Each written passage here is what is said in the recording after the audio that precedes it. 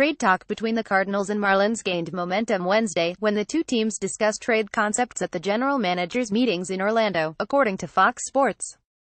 Stanton hit a career-high 59 home runs with 132 RBIs last season, and he is among the favorites to win National League MVP Thursday. The Marlins introduced new owners this year, with cutting payroll high on their list. Stanton still has 10 years, $295 million left on his contract. He can opt out after 2020, but teams could be on the hook for a hefty long-term commitment should they meet Miami's asking price. New Marlins owner Derek Jeter is open to keeping Stanton, but he also acknowledged the financial issues presented with Stanton's contract.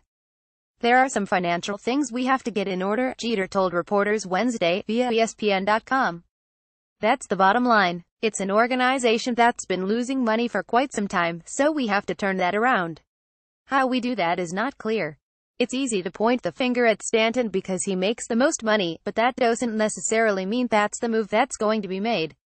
I understand the assumptions. I do. But we have not come out publicly and said we are trading any particular player.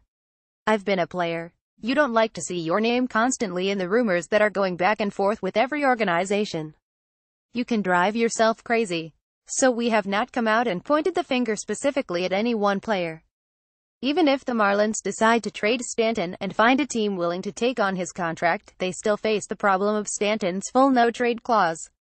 The slugger has the ability to block a trade if he doesn't like the situation. The Cardinals and Giants have most frequently been associated with the move for Stanton during the early part of the offseason.